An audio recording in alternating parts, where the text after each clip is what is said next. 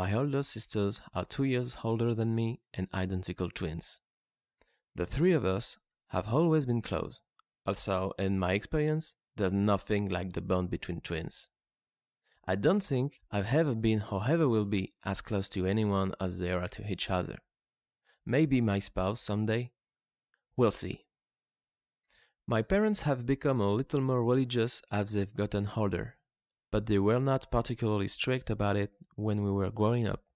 We went during the big religious holidays, but we were never forced to go on a weekly basis like some of our friends were.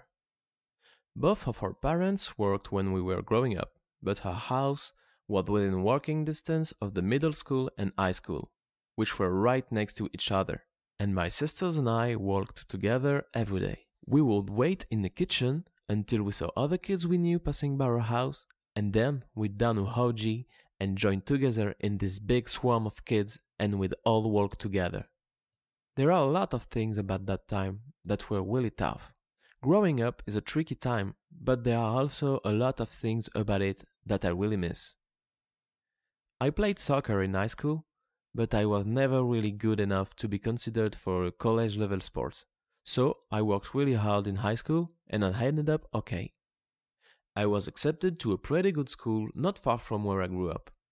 I lived on campus, although my parents would have preferred I live at home for a number of reasons. But I offered to work to pay for my own housing, and we finally reached a compromise. I lived in the dorms all 4 years, but a lot of my friends lived in off-campus apartments, and I spent a lot of my free time there. Not that I had much free time between school and working in a library.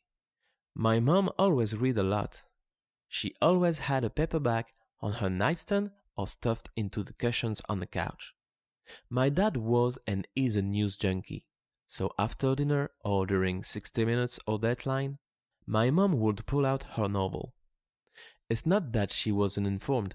I think she felt like she saw enough of the real world in her job, and she liked refuge books offered her. So, I think I got my love of books from her, although we have very different tastes. She likes bestsellers and Danielle Steele, that kind of thing, and I prefer fantasy.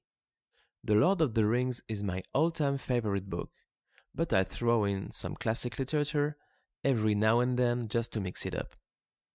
My love of reading also helped to inspire my love of writing. I'm working in my field now, but when I was in college, I started writing a little, short stories, fantasy mostly, and I've recently started up with that again. I don't know how good they are, but I probably won't be able to quit my day job or anything, but I'd like to see where it goes. At the very least, it's a hobby that I really enjoy, so there's value in that. I'm not really seeing anyone right now. My last relationship didn't end very happily, so I'm taking a break for a bit. I'd like to settle down someday. I mean, I'm still young, but I'd like to have a family of my own someday. I'd like to give a child that bond I have with my sisters. And, of course, I'd like to have someone to share my life with. We'll see.